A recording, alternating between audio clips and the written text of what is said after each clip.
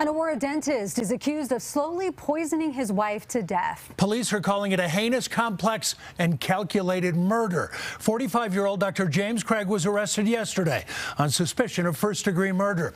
Investigators plan to file formal charges this week. Craig's wife, Angela, was declared brain dead and taken off life support 2 days ago. CBS Colorado's Rick Salinger has been digging through the documents in this case. And Rick, you also got reaction to all this from Craig's neighbors today. Yes, Jim. The neighbors we spoke with described the Craigs as a very normal family with 6 kids. They would often be seen walking down the street holding hands, but now that image has changed. I just keep praying for the kids. They're the ones who have lost both parents at the same time. A mother dead, her husband under arrest.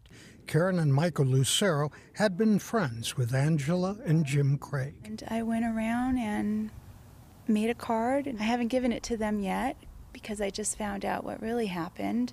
In court documents, police say Angela Craig went to the hospital on several occasions after taking a health drink made by her dentist husband. At one point, after becoming ill, Angela texted her husband, writing, "I feel drugged." He replied, "Just for the record, I didn't drug you." Karen Lucero says she recently ran into Jim Craig, who told her what he said happened. He said she had a lot of pressure in her brain, and she blacked out on Monday, and we took her to the hospital. She's been in a coma ever since, and we're now taking her off life support tomorrow.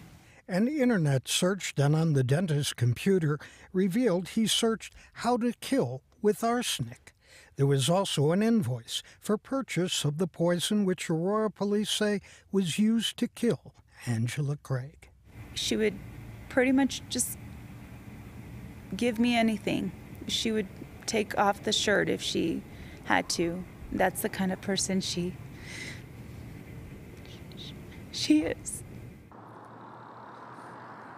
Investigators also turned up what they said was a letter that appeared to show the dentist Jim Craig had a mistress who may have been flown into town while his wife was dying. Live in Aurora, Rick Salinger, Colorado First.